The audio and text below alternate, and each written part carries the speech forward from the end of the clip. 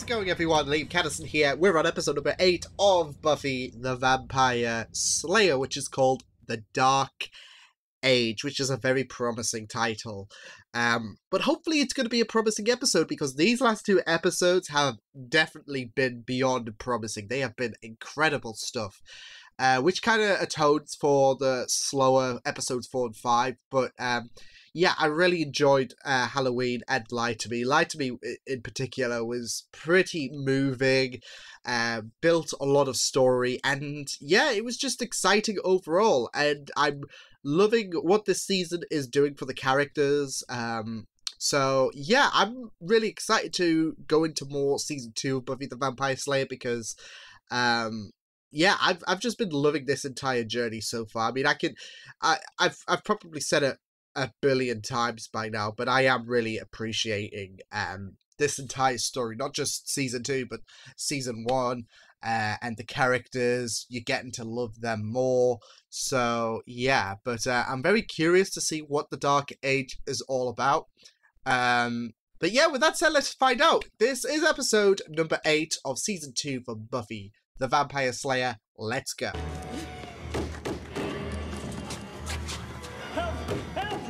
Who? Is this like a zombie?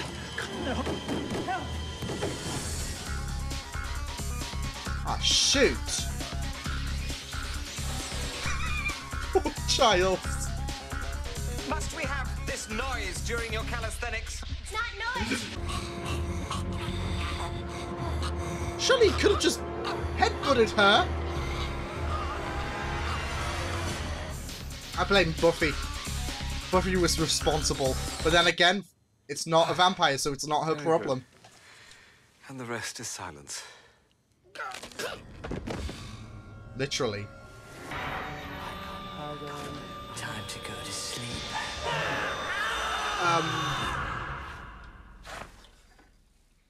Well. Okay. I'm saying okay a lot, but there's a lot of things that's weirding me out. Island beaches where the water's... I'll bring the party mix. Just don't be late. Have I ever let you down? Do you want me to answer that, or shall I just glare? What? Oh, hello, Miss Jenny. Feel the passion. Willow? Coughing, not speaking. We're still on for tomorrow? Oh, What's man. tomorrow? I'm reviewing some computer basics. Yeah, you know how you have to dog ear your favorite pages so you can go back to them? Oh, no, no, Well, no. I mean, I practically had to fold back every single page. So finally, I just started underlining all the pages I really wanted to discuss. Underlined. But then, of course, I spoke. Poor Giles is gonna have cardiac arrest. It's the first edition. No, I think I'd like to stay in. Ooh. Giles. Ah! Ah! This. Go Ripper. Saturday night. See if I can make you squirm.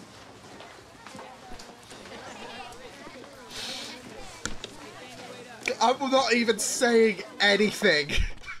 It's totally bogus. It was a one-way street. I was going one way. Cordelia. What? Why does everyone always yell my name? I'm not deaf, and I can take a No, hint. you're infuriating. What's the hint? Come back later. Yeah, when you visited Decafland. Everything's about me. The tattoo. No. Wasn't he dreaming about that? I think you're bullshitting, Giles. Don't be late. Sheesh. Ooh, are we gonna find out what the Ripper is all about and all of that?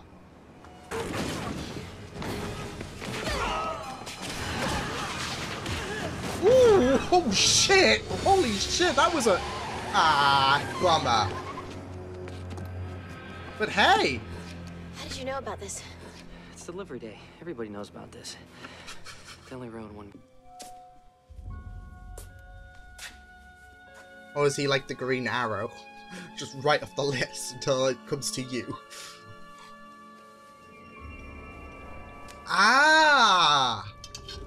So, okay, so it must be like a group thing. So, you're back. Woo! Whoa, was that Ethan?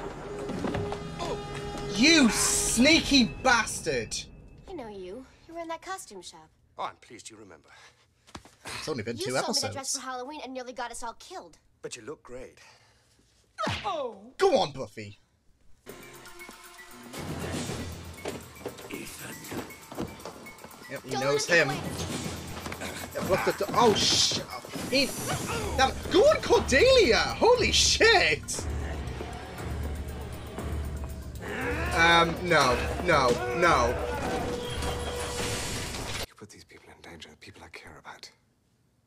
If you cared so much about them, why didn't you leave town? Oh shit. You've been having the dreams, I know. I have. We both know what's coming. What dreams? What is going on here? Ooh, this is. Tell her, Ripper. Giles. Ah, for God's sake. Oh, calendar! Oh, there's something you don't see every day. I'm gonna be in therapy till I'm 30. Where's Ethan? Cordelia, it's not that freaking bad compared to what Where'd you he think. go? Whoa. Ow. Careful. Can you stand? Leave Jenny alone. This is what happens when you have school on Saturday. For God's sake. Oh no. Ah, shoot. She got whatever that thing was. Throbbing. I lost Ethan. And it must jump to the nearest dead or unconscious person to continue living. I still don't get what this has to do with Giles. I don't know about Giles, but ancient Ooh. sex used to induce possession for bacchanals and orgies. Okay, Giles and orgies in the same sentence. I could have lived without that. Oh, wait a minute. Not something dead you guy's on thought penalty. you'd ever So the think of. demon's gone. There was no one dead to jump into. Unconscious. I mean, we're all not dead. Or you could take advantage of me in my weakened state. Thank you, operator. There's What no answer on the? these calendars, and Giles' phone is out of order. I'm gonna go over there. This is the host talking. Jenny, I'm really very attracted to you. But now really isn't the right time. Oh, there's never been a better time. Oh no. Under your skin. What the fudge? Was it good for you? Whoa! Oh my God, that You know, the is. stomach. But that's okay. Because I'm about to rip it out. You couldn't control it. One of us, Randall. He lost control. Became possessed. Agon took him whole. We tried to exorcise the demon from Randall. But it killed him. No, We he. killed him. Oh. Was he worried he'd have to do the same with Jenny? We thought we... I don't know how to stop it without killing Jenny. Got the guys working on it. I'll, try to contain it until we figure something. Buffy? I'm sorry. You're not a bad person, Giles. No, please. Yeah. Ladies first. You are a piece of shit. Wakey, wakey. You're missing all the fun. What fun. Your initiation. Oh no, You know what? come I'm on. not real interested in joining your club. And don't think I can't take you. Give it your best shot. Hey! We don't have time for this. Willow! Our friends are in trouble. Now we have to put our heads together and get them out of it. And if you two aren't with me 110%, then get the hell out of my library. Holy shit! It's your time. Holy crap! This is what they were talking about when they said it will spawn from the host.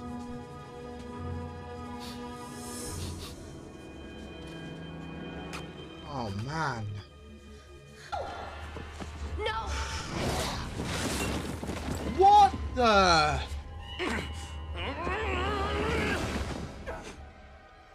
Oh I've my been waiting a God. long time to do this. This is bad. Go on! Oh! Shit, Angel!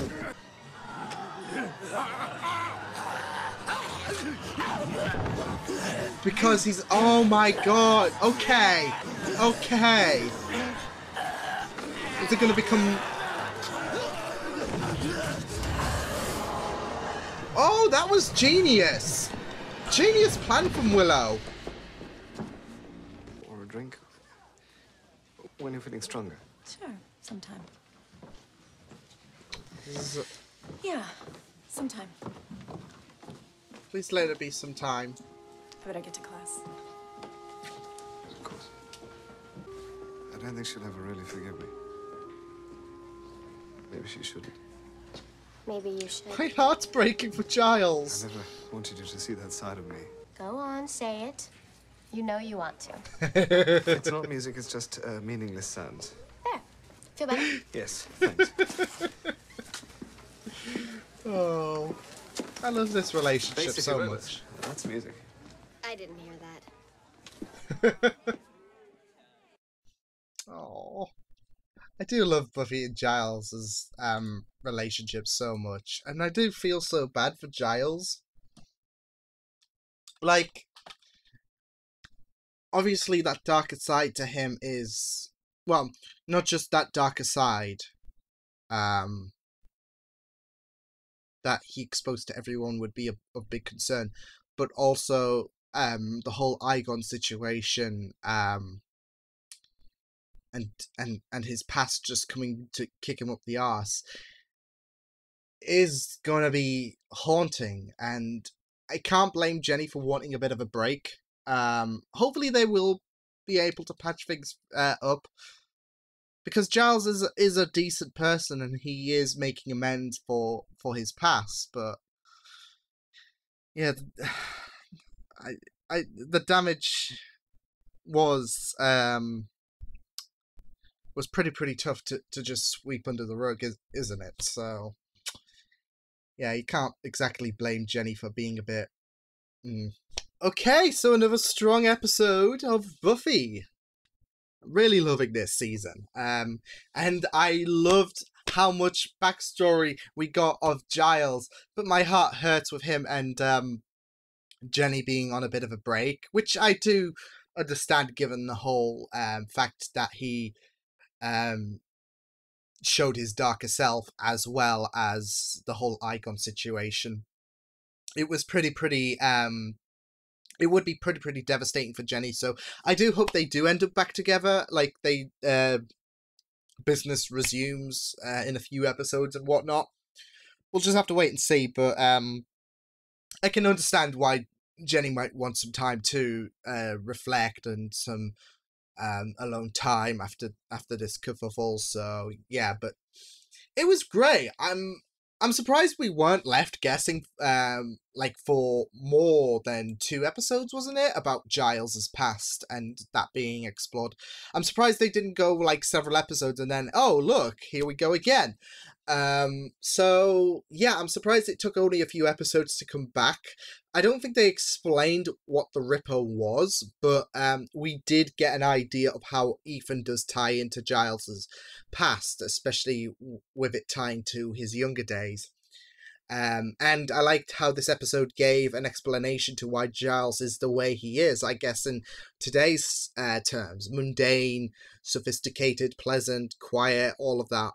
It's like his incident where he first interacted with Igon forced him to alienate his brain to be the personality who he is today, because he can't stomach the past, because he effectively killed someone on accident. And it, like, this personification offers less haunting memories than it would with his past. So I loved going into his backstory and him discussing with Buffy about what he, Ethan, and everyone else in this club did and how dreadful it was. And it was really daunting. But yeah, I'm really excited to, like, I'm really excited for the prospect of Ethan to return, because he did get away. Shucks. But it was great going into Giles's past. Not just that though, but we got to see uncharacteristics show up in this episode, like him just being so stressed to the point where he missed that appointment with Buffy in order to stake out the vampires. But yeah, I think they made a comment about he was drinking and that, but I don't know. I think he would have the one-off drink, but in times like this, when Igon has returned, I think he would down the bottle. So maybe that is why. He might have a bit of whiskey every now and again, but yeah. Because he today is a quiet person who hates the music that Buffy's listening to, doesn't mean he can have a good sip now and again, but yeah, he was completely out of it in this episode, and after his, like Buffy in the last episode with her past coming back, and well, not so much kicking her up the arse because she didn't do anything in the past to upset or do something bad to Billy, but it did impact her in the present. This was a different case for Giles, where he did something in the past and it comes back to haunt him, and it hurts the loved ones. So yeah, I felt so bad for Giles because you could tell this event haunted him, and he was completely upset with this whole thing returning, as well as Ethan, who he did say, "What did I warn you about?" But there he showed his darker character to everyone else, and everyone was completely perplexed because this is not a side of Giles that people have seen before. And that was kind of foreshadowed in episode 6 anyways, when Giles was acting more uncharacteristic for me. So he showed that in front of everyone else because Ethan showed up, and that really angered him. He lost focus in the library. So I really enjoyed I enjoyed going into Giles's character, because it's great to add this layer of a character who seems so mundane and boring, and yeah, he's not exactly a guy you would take to parties, and we get an explanation to he was like this before. Something really was traumatizing back in his past. And everyone has a dark side at the end of the day, and Giles is no exception. He might be boring, he might be like I said, he might have that sophistication, but he too has that dark side, as we explored in this episode.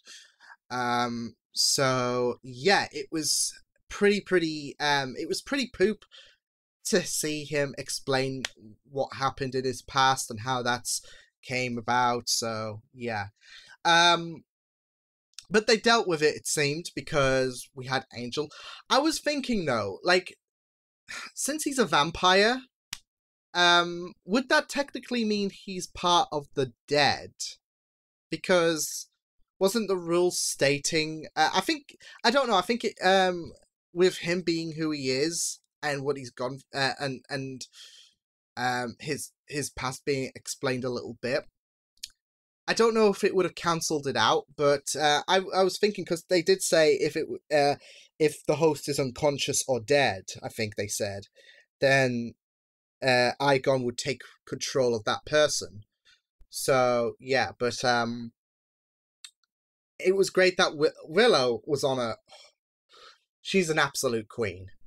Like, she gave another shout to was it like in the last episode? I'm trying to think of the last episode. It was Xander and Giles, I think it was. No, it was Angel and Giles in episode 4, because they were both giving Buffy a hard time. Episode 5. Yeah, episode 5. Episode 4 was the mummy girl. But still, Willow, she's a queen. I absolutely love her. Yeah, because she, not only was she the one to come up with the solution whilst Giles was losing his mind and thinking this would be the end of Jen, not him and Jenny, but the end of Jenny's life. Yeah, she not only came up with the solution, but of course, she bollocked both Cordelia and Xander, who I thought had some great chemistry in this episode, and I really loved Cordelia's interactions in the second part of this episode, but Willow, oi, oi, oi, I just love her so much. She's, you know, I feel like my love for Willow is just growing more and more, so I'm really loving that. But yeah, like I said, I hope we do get to see Giles and Jenny back on track soon, because I do love their relationship, and Jenny is a good partner for Giles, so fingers crossed. Yeah. I thought the idea for Ethan being brought back in this episode was great. It was great to see him being thrown into the mix. Like, it was only a couple of episodes, but it was great to see how he was tied to Giles, because him and Giles had that relationship. And whilst we didn't get to find out what Ripper exactly meant, we did get to find out that he was with this club, and they were getting picked off one by one. So, yeah. And we also dealt with an evil that was trying to rape a character as well, like a possessed character. So this does kind of remind me of the Pack, where we saw Xander being possessed and he tried to rape Buffy. This happening again with Igon possessing Jenny, who tried to rape Giles, and it was, and also it had the glowy eyes to signify that possession, like it did with the Pack. So there was those similarities. Another similarities that I'm thinking of was back to Prophecy Girl, when Giles stated that he was, Buffy stated her concern for Giles taking on Igon, and Giles said this was basically my fight. Buffy was basically in the same predicament when Giles stepped up to try and take on the Master rather than Buffy. Of course, the motivation was a lot more stronger with the prophecy stating Buffy would die, and Giles was not having any of it. But Buffy, after coming to some realization, put her foot down and said, "No, I'm taking it on." So, yeah. At least Buffy didn't get knocked out by Giles when Giles refused Buffy's participation, but she did get knocked out by Ethan for the whole tattoo situation. So there is that. But yeah, there was some really great moments in this episode. I just really loved going into Giles's past. Willow just being a queen as usual. And we had Angel show up as well. Like I said, he was the Deus Ex Machina for the whole Igon situation. So yeah. But yeah, I think that's all I really have to say for this episode. It was just really well done. And I loved the explanation to Giles's past. I thought it was really great to give him that bit of different character and that kind of explanation to why he is the way he is today because of his past sins and how that came to bite him up the arse, as well as to reintroduce Ethan in that mix. And it seems like we might be seeing him again this season. Who knows? But of course, he had to be a sly bastard and run away when all hell was quelled, basically. But it was a brilliant episode. I just loved the focus on Giles in this episode because he's an extraordinary character, and just to see him go through that break in character, it was just so fascinating to go through, and I really loved it. So an awesome episode of Buffy the Vampire Slayer.